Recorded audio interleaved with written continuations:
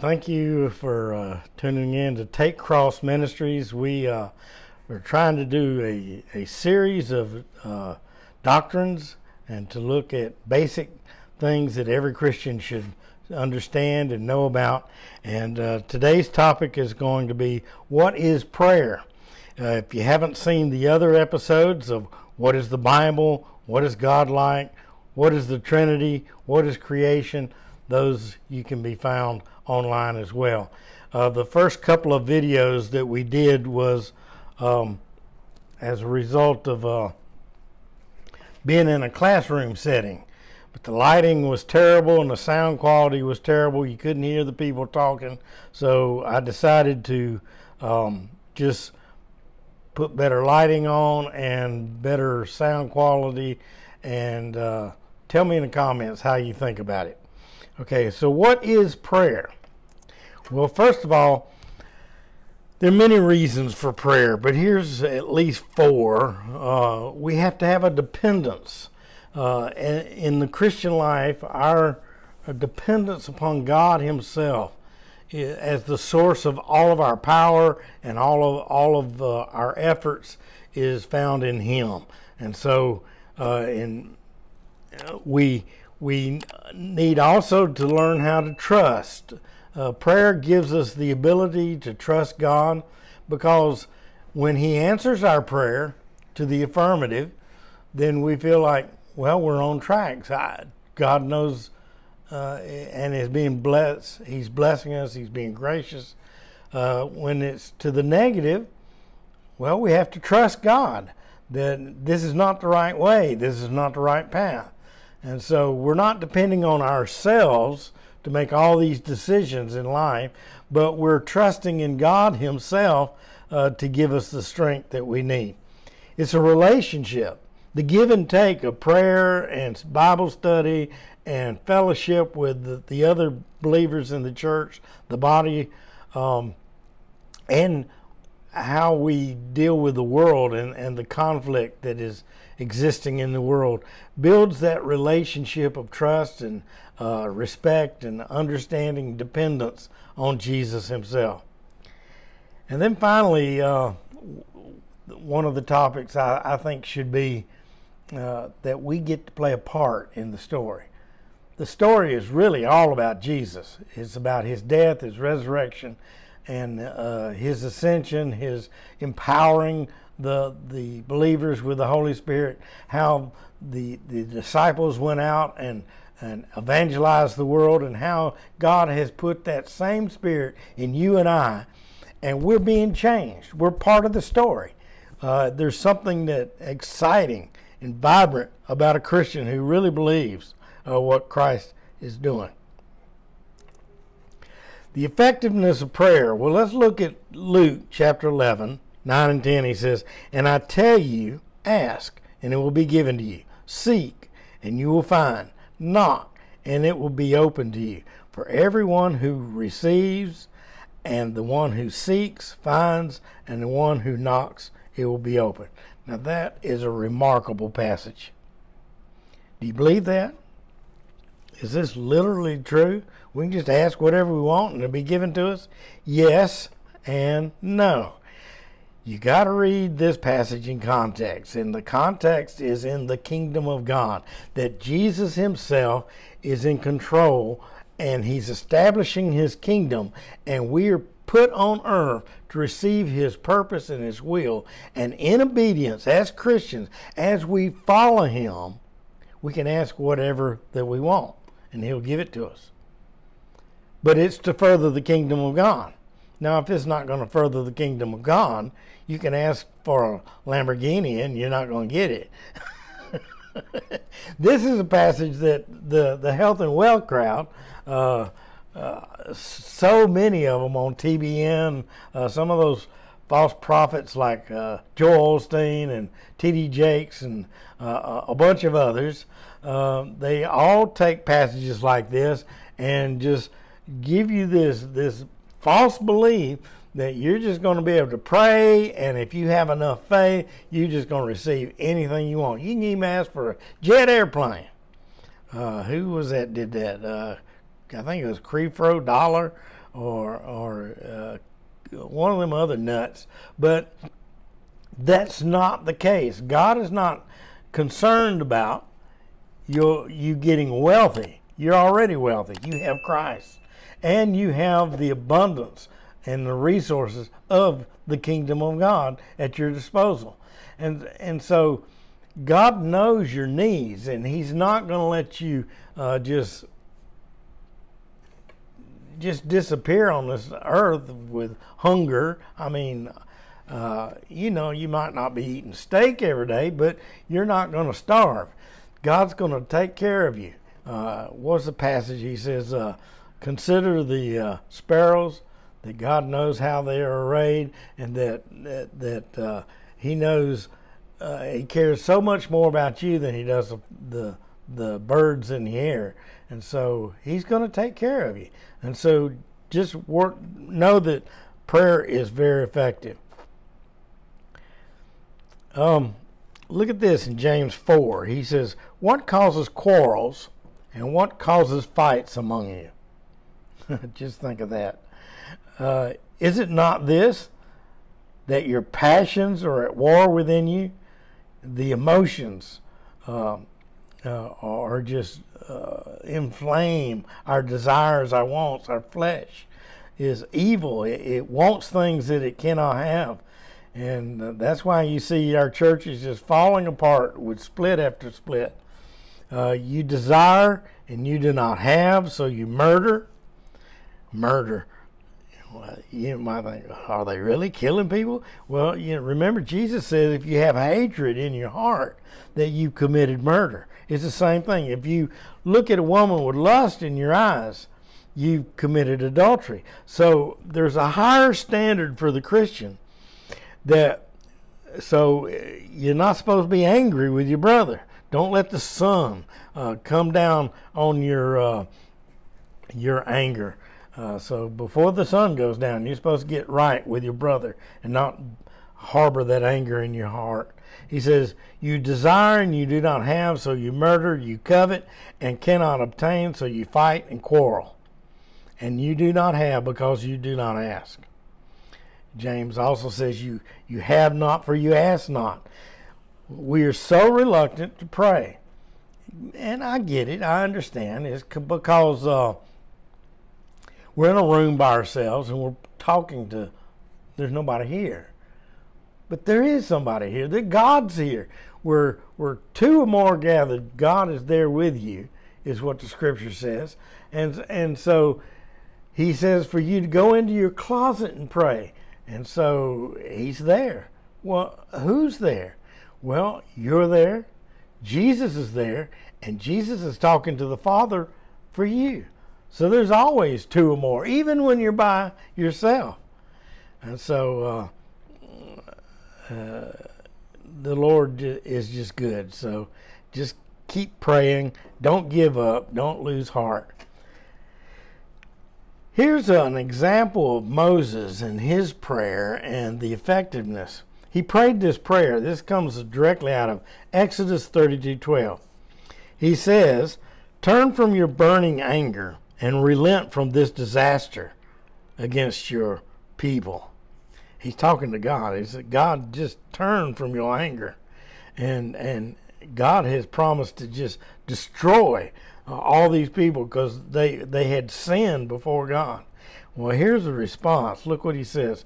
And the Lord relented, and the disaster that had spoken of bringing on his people. So Moses prayed, God listened, and God turned away from his anger. Don't you know that God is just angry with the United States? He's angry with people in your own family and my family. He's angry with Congress and the Senate. He's angry with the nations that are beating those war drums all around the world. You know that he's angry. And it's up to us to pray, to intercede, to ask God that he would find mercy, to find another way rather than destroying nations or families or people, that he would find a way by our prayers. He is motivated to reach out and to touch people.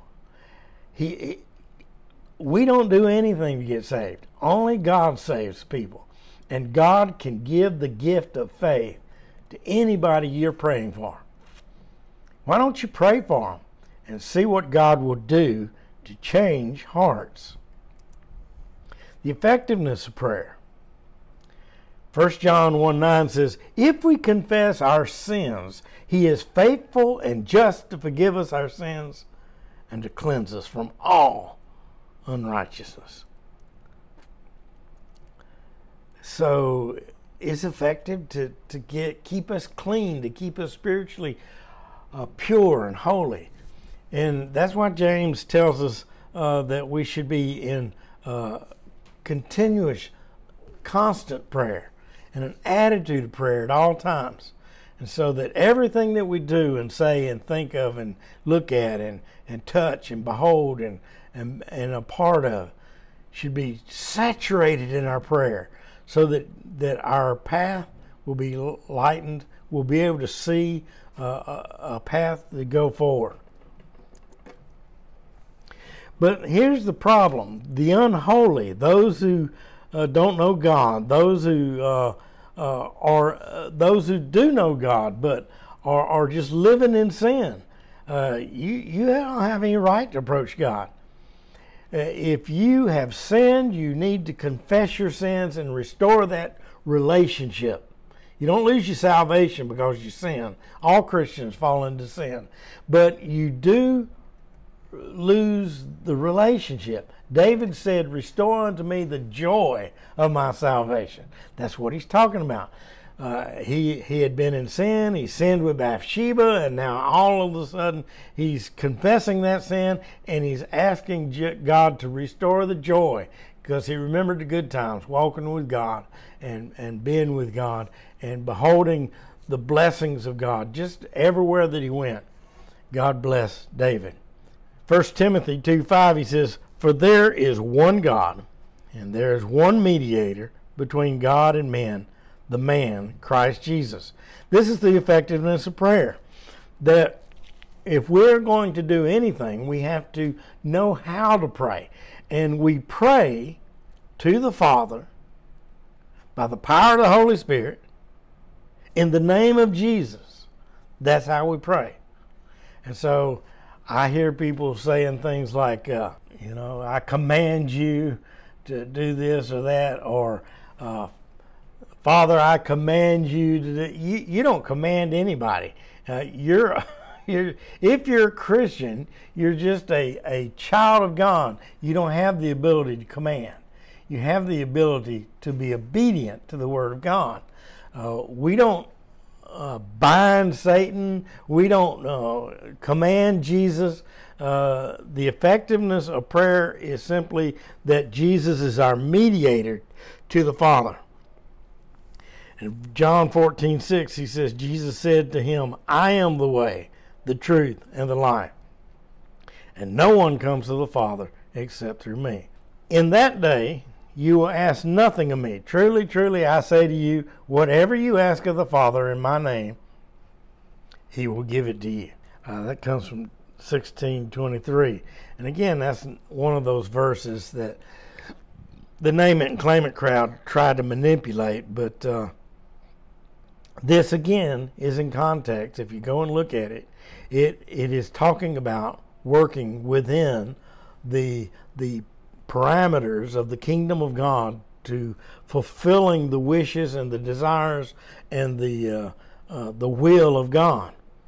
In 1 John 5:13 through 15, he says, I write these things to you who believe in the name of the Son of God, that you may know that you have eternal life. And this is the confidence that we have toward him, that if we ask anything according to his will, he hears us. And if we know that he hears us, in whatever we ask, we know that we have the request that we have asked of him. And again, this is to bring about the very will of God, to get it accomplished. What is God's will? Well, it's to go into Jerusalem, Samaria, and the outer parts of the world. Your Jerusalem is wherever you live. Your Samaria is the outer areas of where you live. And then go in the rest of the world, like places like Kenya and India. Therefore, I tell you, whatever you ask in prayer, believe that you have received it, and it will be yours. It's an attitude. When we ask, we're asking for things that we know that God already wants. And so when we ask, we just ask, Lord, provide. Because we don't have the ability. We don't have the strength. It is to your glory that this be done. And because it is to your glory, he's not going to refuse it. Because it's Jesus' glory, he's not going to refuse it at all. Our attitude in prayer is this. He says, now faith is the assurance of things hoped for, the conviction of things not seen.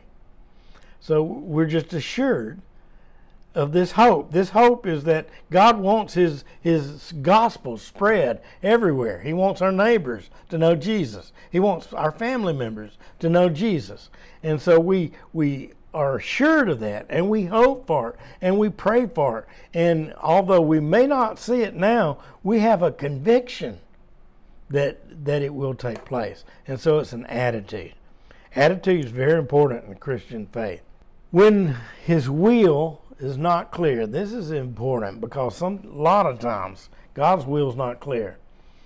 And we'll ask for all kinds of things, but his will is not clear. And you hear people talking about his perfect will, his permissive will, his subjective will. There's all kinds of ways to look at the will of God. But in John 15:7, he says, if you abide in me and my words abide in you, you ask whatever you wish, and it will be done for you.